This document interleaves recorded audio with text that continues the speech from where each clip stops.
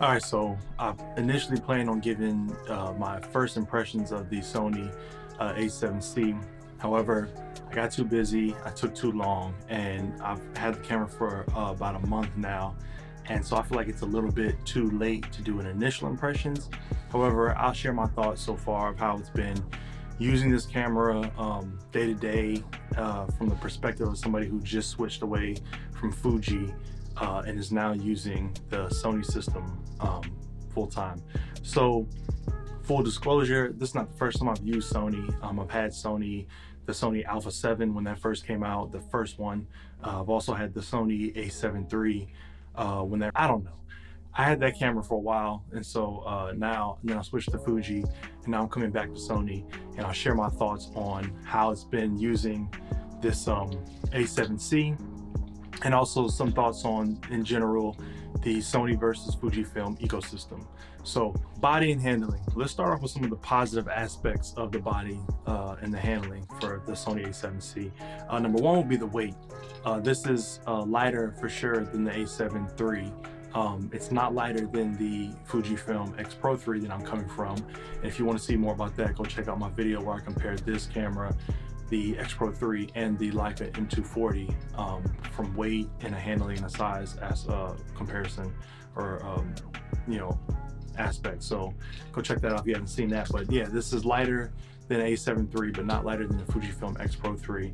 But when I had the a7 III, once I geared it up with the grips and the accessories that I needed and the lens, like it was kind of a heavy camera, especially to just sling around your shoulder and carry it with you all day. And so I don't think this is significantly lighter that it would make it much easier to do that, but it's trending in the right direction, so it's worth mentioning.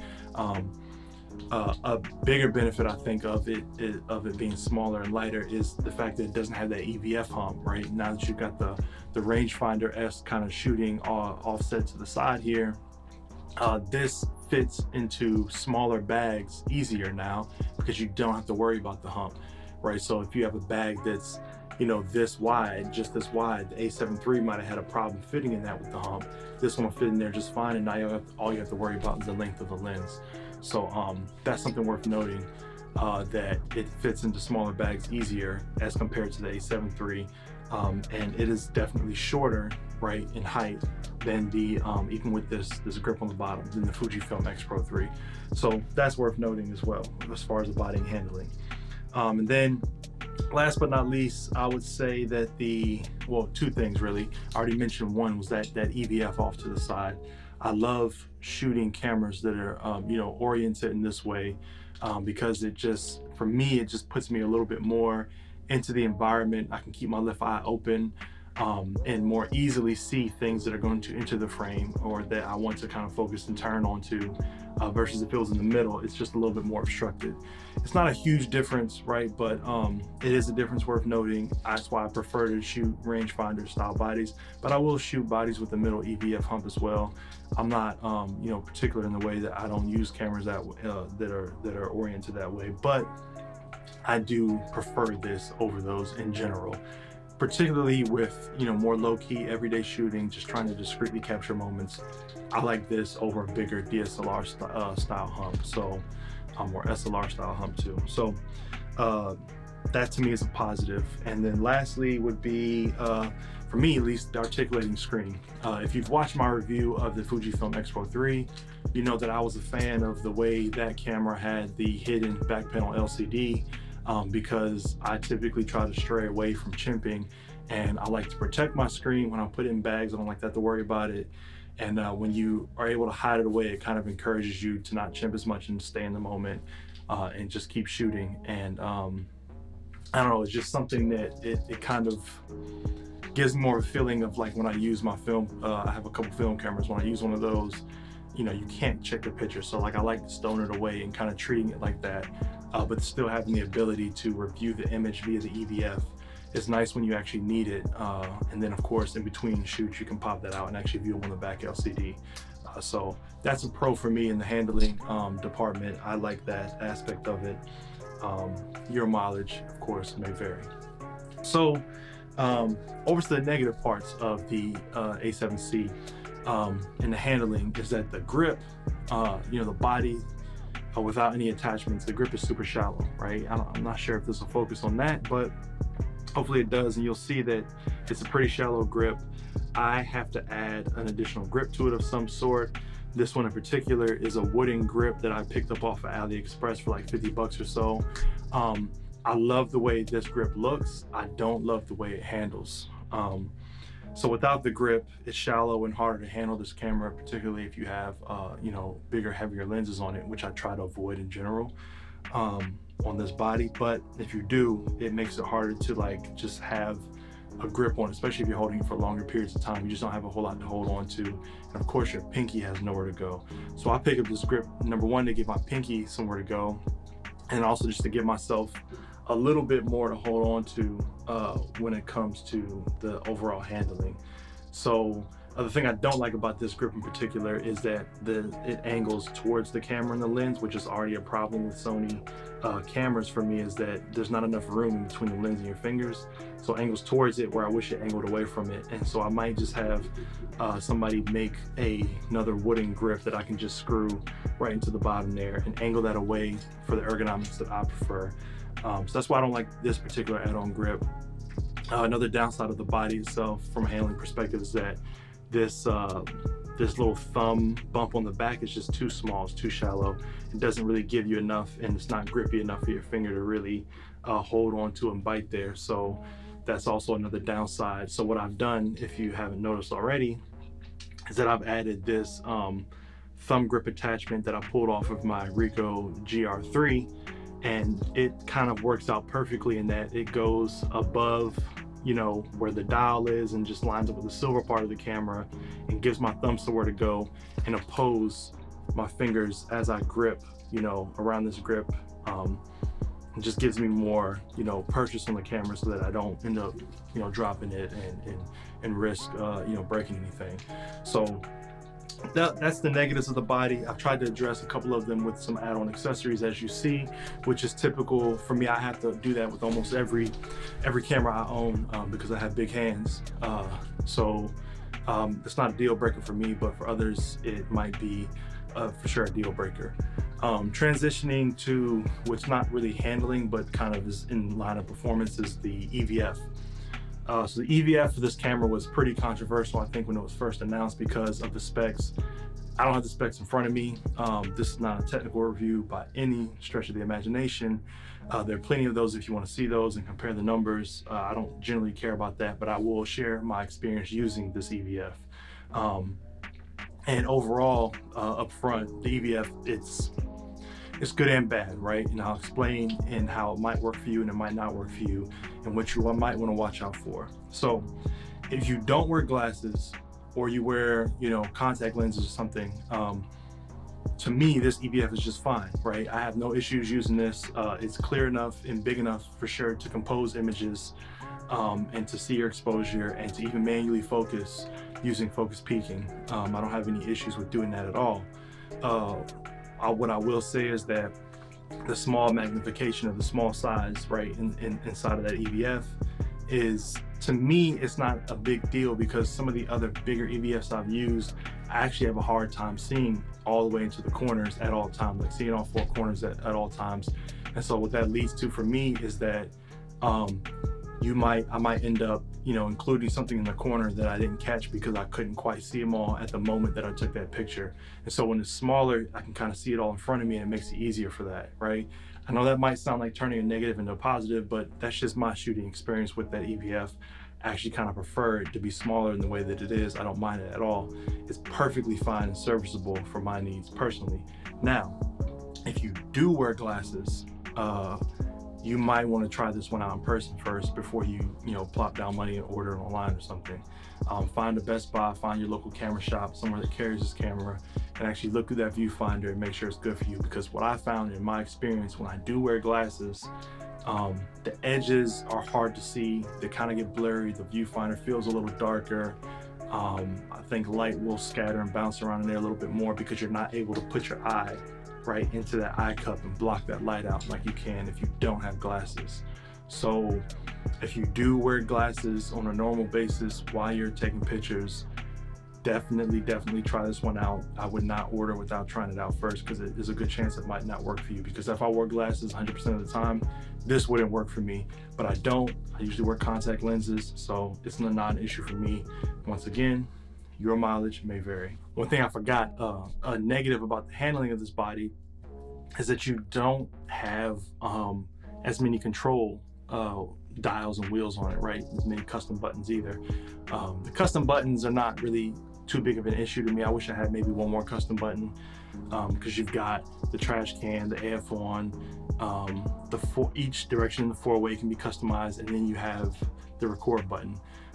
Instead of the record button, I wish they had two different buttons up here like they do on the rest of the Alpha series A7 series bodies.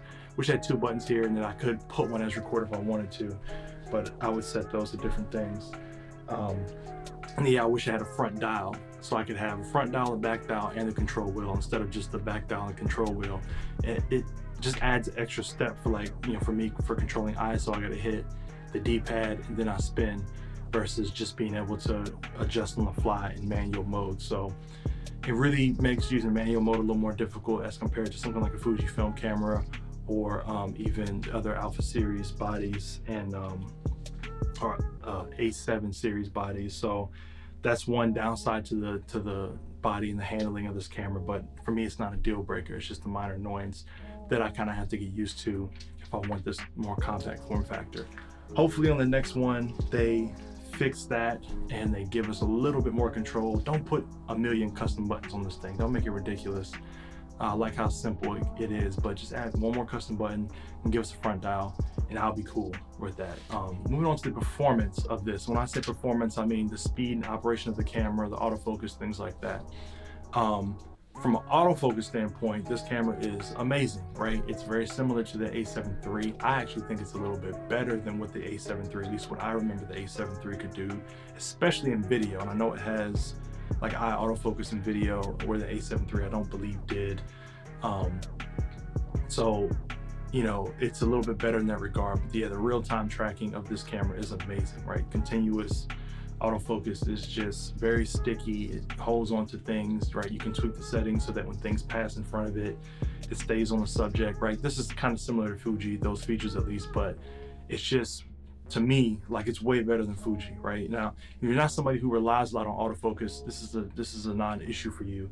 But I know for me, it allows me to get to miss less shots, really. Like, and you know, I know some people will say, well, you just need to get good with your gear. If you can't get with the Fuji, then what are you doing? But at the same time, that sounds good, but in practice, I've definitely missed, not a lot, but some key moments that I wanted to get, where the camera just for a split second jumped to the background on my X-T3. It jumped to the background and I missed, you know, like somebody sliding into second base or something, right? And then it reacquired really quickly, but I'd already missed that moment. That was the best frame that I could have got from that moment. And there's really not much I could have done about that besides, I guess, learning a little bit more of, you know, becoming one with that autofocus system and kind of learning what it would do in certain situations and then pre-planning for it. Whereas with the Sony autofocus system, like, you don't really have to do that as much. As long as you get your initial settings down, it's probably going to hold on to exactly what you wanted to hold on to. And it just, you know, at times feels like black magic, honestly. So it's just, you know, something you want to keep in mind if you're comparing the two. If you're doing fast tracking autofocus sports, right, that require that, then I think that the Sony system is just better in general, because to me it has some of the best continuous autofocus around. I have not tried the new Canon RF system, so I can't speak on that, or the Nikon Z system, but I did previously shoot with the Nikon D750 and a 5D Mark III, even way before that. And to me, this is just the best thing around that I've used. But once again, I haven't compared it to everything. But yeah, I say all that to say the autofocus is fantastic. It's phenomenal. Like, it's so sticky, and the continuous tracking is so good. I never bother with single autofocus. Like, it's just no point. I just use that all the time, and I might just adjust either the size of my initial tracking point or go to a wide zone or something like that. But other than that, continuous autofocus tracking is amazing in this camera. Nothing else to be said. On the downside of the performance, I find that the a7c is a kind of slow to start up. When you first turn it on, it takes a second for the actual, image to come on. The viewfinder will kick in, the image will come on. Then it takes another second or two for the actual UI elements, right? And so the autofocus box, your remaining shots, your battery, all the things that are going around it, it'll take a couple seconds for that to come on as well. And so I find you might find yourself, if you're going from completely off to, oh, there's a shot, turning it on and picking it up, right? You might find yourself waiting for a couple moments, and you might miss that moment that you're trying to capture. For that reason, I try to typically, if I know I'm shooting, right, keep it on most times, and I don't really turn it off to conserve battery. And that's partially because the battery life is just so good, and I'll get to that in a second. But yeah, the startup time is not great. And let's see if I can demonstrate that for you right now, right? If I can flip this around, and let's see if we can get that. So if I turn that on, 1, 2, 3, there's the image. And I can't see. Okay, I'm gonna run that back right here. So if I turn this on, 1, 2, 3, now the UI is up there. So 3.5 seconds for the UI to pop up. So just keep that in mind. You could miss some moments if you're in a fast moving situation and you don't already have the camera on and waiting, or if you have it on and waiting and it went to standby, fell asleep, and you hit the shutter to bring it back up, you might be waiting 3.5 seconds. You might miss that moment. One thing I did find though, and I haven't done extensive testing on this, but this turned out to be true at least the 1 or 2 times I've done it, is that when I went from completely off to on, once the image in the viewfinder came up, right, even if the UI elements weren't visible, like the autofocus box in the middle wasn't visible, I could start tracking, I could start focusing, and it would, even without seeing it, it would be, it would start tracking. I could take pictures. So if you're really in a dire situation where you need to do that, like, you could just have faith and trust the camera. You know where your autofocus point is starting from, because I always keep mine kind of in the middle. You can kind of start holding and tracking and taking those pictures before the UI even comes up. So that's just a little tip. Once again, my most famous phrase, your mileage may vary with that one, but that has worked for me the couple times I've had to do it. So that covers the performance. Let's move on to the actually, we'll stay on the battery real quick, since I did mention that. So the battery life on this camera is great. These Sony Z batteries just last a really long time, and it really takes me back to the days of when I used to use DSLR cameras, and my camera battery would last forever. These are pretty much the same size and capacity as what those were back then. So we finally now, at least whenever Sony did it, and then Fuji did it with their X-T4 camera body, we're finally in a space where we don't really have to worry about battery life with mirrorless bodies, as long as you get one of these newer ones with these bigger bodies. With these bigger batteries. So the battery life on this thing is great. I really have no complaints there. Like, I rarely have to charge it. I can shoot a few days, especially if I'm not spraying and praying or something like that at a sports event. I can shoot a few days with it without worrying, and then just charge them up. I have a dual battery charger, charge them up, and then we're good to go. So battery life is fantastic, especially when compared to the X Pro 3, the X-T3. Mostly the X-T3, because the X Pro 3, I got good battery life out of that, because once again, I'm not really chimping. The back screen I rarely use. I mostly was within the OVF and the EVF, so I got pretty good battery life with that one. But even still, this one's better with battery life, just because of physically the battery is huge, right? So I'm excited to see if Fuji can figure out a way to fit their new bigger battery into the smaller lineup of bodies that they have, or if they'll reserve that for the X-T4 and XH lineup, or whatever the case may be moving forward. But if they can fit that big battery into all of those, I think it would really go a long way of helping Fuji kind of get over the whole mirrorless doesn't have good battery life thing that all the other manufacturers have kind of caught up on to move past with their bigger batteries. So hopefully they can figure that out. Moving on to, in my opinion, what is the most important thing is the image quality. And I'll talk about the stills image quality, and I'll briefly touch on video image quality. I'm not a big video shooter, so I won't have much to say there, but on the stills image quality, this camera is a known commodity, right? They put the same sensor in here that they have in the a7 III, essentially, and I believe the same processor, if I'm not mistaken, but then slightly updated or different software, of course, since it's been a couple years. But yeah, so it's a known commodity. If you really want to, you know, dive in depth with that, there's years of reviews and deep dive analysis that have been done on the sensor from the A7 the A7 III. So you can do that. But from my quick standpoint, it's great. I've used it on the A7 III, so I knew what I was getting into. 24 megapixels, full frame sensor, good sharpness, like good performance throughout the range, the ISO range. Really nothing to complain about. The colors out of camera and raw, like to me, they're not as good as Fuji, but they're workable. And what I will say is, from what I've seen online in comparisons, I don't have both compared side by side right now, but they seem to have improved the color science when compared to the A7 III. Definitely in video, right? In most color profiles in video, it seems that they've improved the color science. It looks a lot more natural now. And I think that they've also tweaked how they do their exposure metering, particularly in video, because they now meter for faces and whatnot, whereas I don't think it was doing that as much before. So color science seems to be marginally improved, not enough to where I wouldn't dump one camera to jump to the other for it, but color science seems to be better, not as good as Fuji, but better than it was before. And sharpness is good, and the ISO range, I would say that I find myself in high ISO ranges that I can get, maybe I would be more comfortable using images that are a stop or so higher in ISO as compared to Fuji. So my 12,800 on the Sony a7c is probably, or feels pretty similar to the 6400 ISO on my X Pro 3. My 6400 ISO on this feels like 3200 on X Pro 3.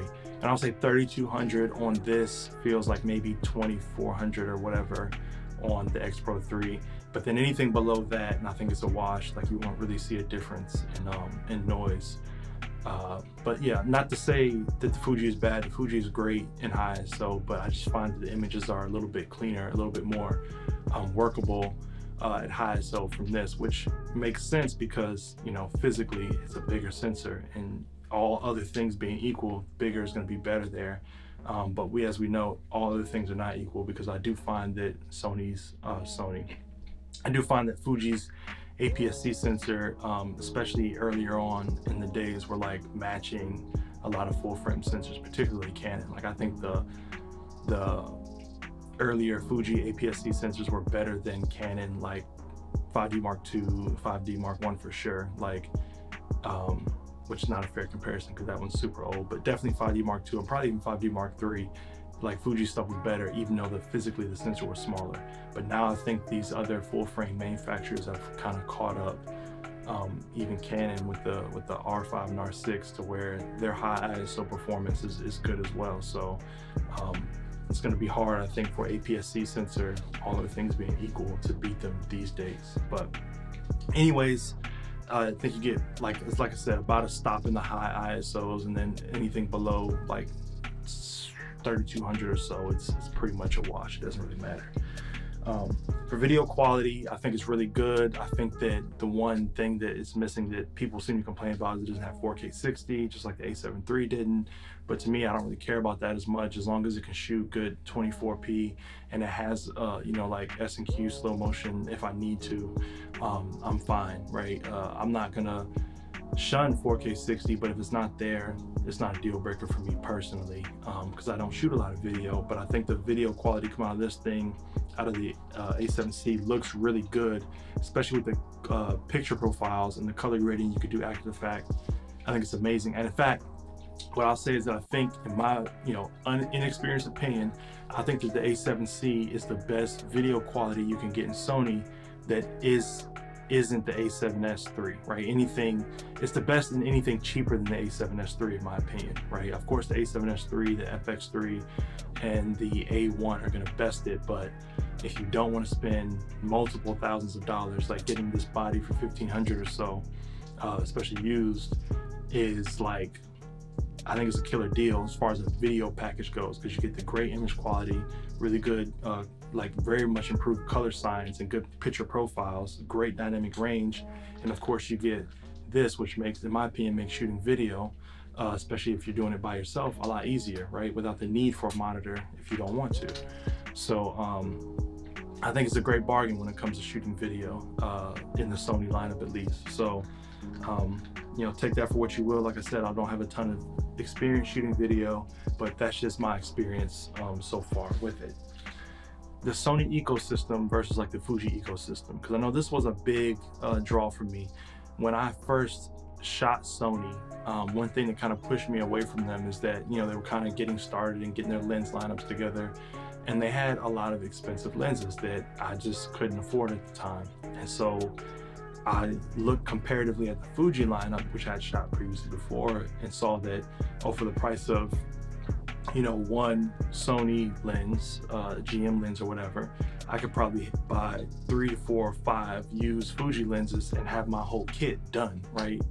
I just didn't have money to buy any of the new lenses they were bringing out, as great as they were, right? I just didn't have the money to do that. And so it just seemed like there was more bang for buck on the Fuji side. You flip that over to now, a few years later, and I feel like with the help of, for sure, with the help of third-party manufacturers, like we're now in a space where the Sony lens ecosystem has a lot to offer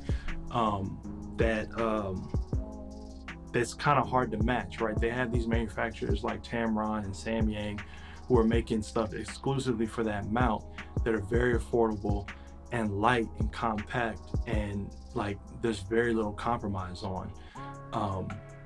Then you throw Sigma into the mix, and they, you know, they brought their huge lenses over, of course, but now they're making some I-series compact primes that are great. Sony's making their own Sony G primes, the small compact series that are great too. Samyang's tiny series. Like there's a lot more variety as far as if you want something that's light and compact to pair with this body, but still good image quality, and good apertures that give you, you know, a lot of more creative freedom. Like there's a lot more to offer in the system now than there was previously. And Fuji, while their first party glass is phenomenal, it's great and a good value, like I think that their hesitancy to let third-party manufacturers in over the years have kind of hurt them. They've kind of opened that protocol up, from what I've read, to some of these other manufacturers now. But I mean, Sony lineup already has a huge head start when it comes to that, right? Tamron has made trios of zoom lenses, and these other manufacturers have made